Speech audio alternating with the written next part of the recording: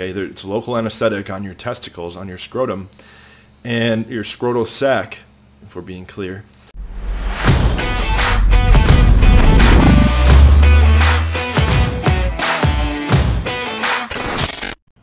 What's up, guys? Johnny Anthony here from Johnny Anthony Lifestyle.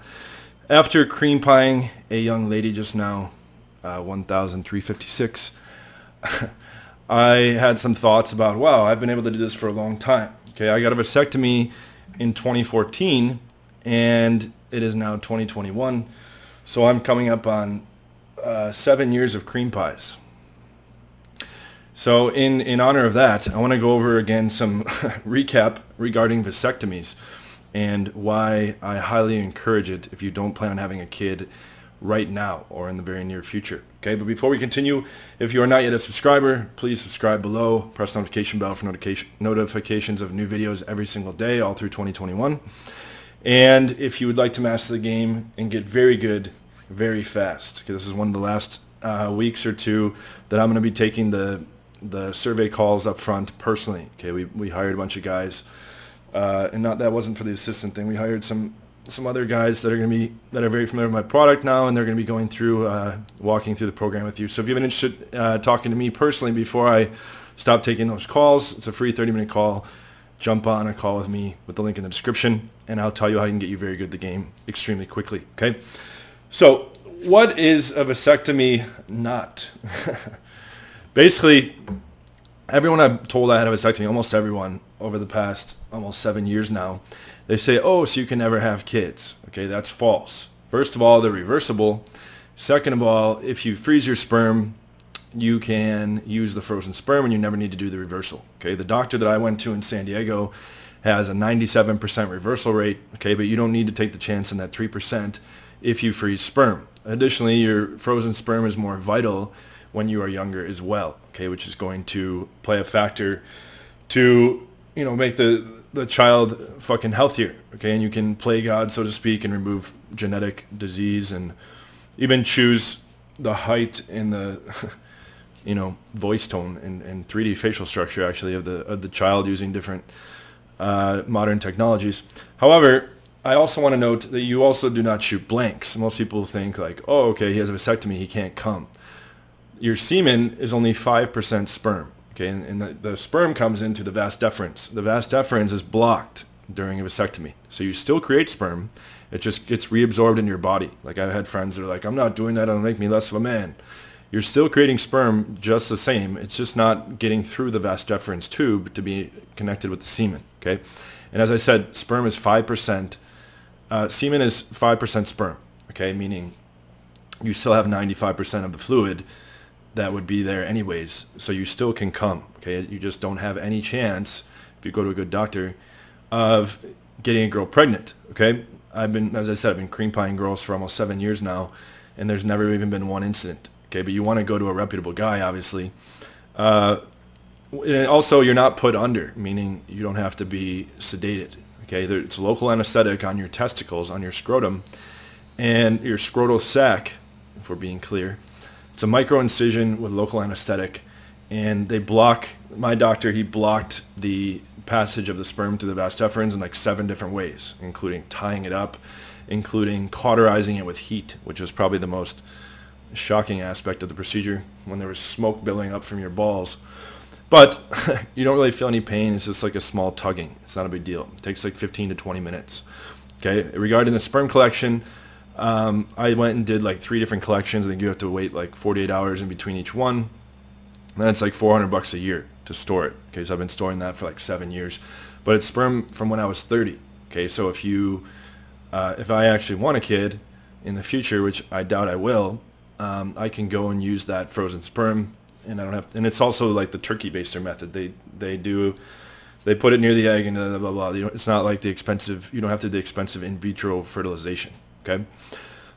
Regarding chronic pain, that was one of my concerns. I said, am I going to get residual pain down there, or pain when I come and stuff like this? He said, no, if you go to a doctor that knows what he's doing, and by doctor knows what he's doing, I'm referring to a urologist, okay, not a family doctor, a urologist who specializes in vasectomies, okay, which is what my doctor had in San Diego, okay? And you want to make sure that they have like a long track record of successful procedures. So my doctor had done like 9,000 of them or something like this. And so I was confident in his ability to, and I think he had like, you know, some under 1% failure rate or something like this. But you want to go to someone who's very reputable and knows what they're doing and this and that. Okay, regarding the cost, it's fairly cheap. I think it's covered by insurance, or if you're off insurance, it's like under $1,000. Okay. What else? You're still going to have the same libido. It doesn't impact libido at all. Like, I can't stress enough. All it's doing is blocking the vas deferens. It's like the tube that connects into your semen. It's just blocking that. That's it. Okay. You still have the same libido. You still have the same erections. You still produce semen. There's just 5% less because there's no sperm, which is negligible. Et cetera, et cetera. And you won't have any kind of chronic pain unless they do the procedure wrong. He showed me on the chart. He's like, yeah, some doctors don't know what the fuck they're doing. So don't like go to your family practitioner and be like, hey, have a shot at what you're doing over here. I should note, like, the risks of not doing something like this. Everyone's like, oh, I don't know. Okay, remember, the only cons are that it's like $1,000 or less. Okay, and if you have insurance, it's covered. You have like minimal pain for like 2 weeks, which is not a big deal, and that's pretty much it, really. I mean, I can't think of any other cons.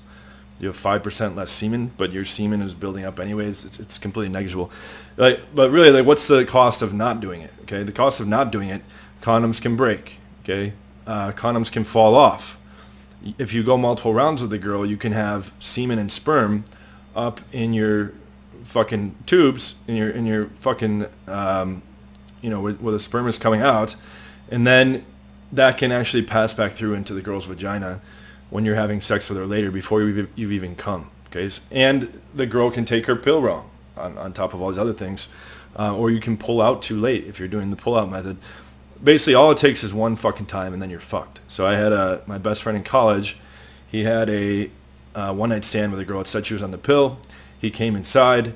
5 years later, he gets contacted. Hey, I had the kid. It's 4, blah, blah, blah. Don't worry, I won't come after you.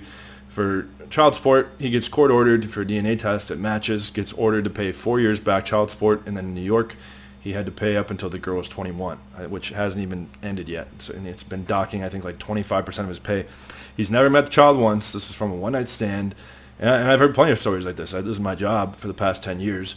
And it's very easy to make a mistake. And then matters can complicate further if you're in a country where they don't even permit abortion, right? Like in Brazil, abortion is illegal. In Poland, where I was before Brazil, abortion is illegal. In a bunch of countries, it's illegal. Furthermore, I should note that in 2014, before I got the vasectomy, I had gotten 3 girls pregnant. The first 2, a Czechoslovakian girl and an Ethiopian girl, had abortions and then told me afterwards. The third girl was a Peruvian girl who was like my main rotation girl, super hot with fake tits.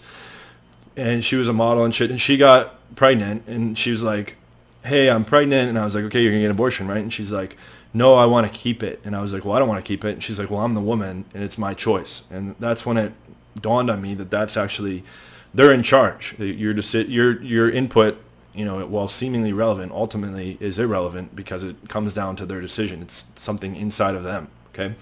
So now you have to factor in, not only does it only take just one time, even if you're using condoms, but if she's morally opposed to it, or it's against religious beliefs, or if the country has outlawed it, you're even more fucked. Okay, now even if she wants to abort it, she can't. Okay, because God will punish her, or the law will punish her, or her ethics will hurt too much, right? So it's a dangerous game. And after I got the third girl pregnant, and long story short, we argued about it for like a month, and finally she got an abortion. Thank fucking God. Okay, and it was extremely stressful. I was having trouble sleeping and this and that, as you can imagine. And I thought the responsible move was to get a vasectomy, especially when I'm doing large volume. Okay, at the time of this, 1,356 girls. That's not typical, right? And I'm banging all these girls. I'm running 12 to 15 girl rotations, and I'm making new closes all the time. I repeat most of my closes. If it was good enough the first time, it's good to keep it around.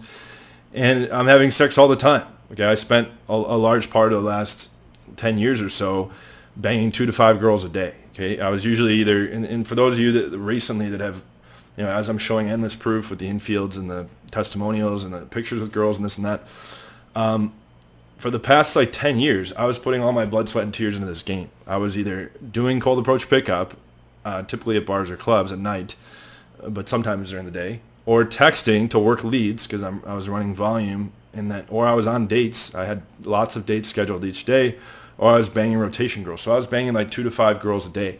Okay, so I was having tons of sex, fucking all day long for the large part of the past 10 years, which some of you may think, oh, well, there's better uses, you know, better things to with your time. It was a great time living in all the fucking greatest cities around the world, having tons of sex and partying all the time and drinking all the time. It was a ton of fun. Okay, but and like I said, like I was always doing game activities, cold approach, on dates with rotation girls, fucking closing new dates back at the house, or working leads, or using the online dating apps. Okay, it's all very time consuming, especially to put up over 100 a year. So, you know, then these guys come at me that haven't shown one receipt ever, and never will, because they fucking suck and they don't know what the fuck they're talking about. They're going to say, oh, everything he's done is fake, right? I'm going to make a video soon about all the fucking hell that goes into filming infield for several months on end, okay, for 5 nights a week.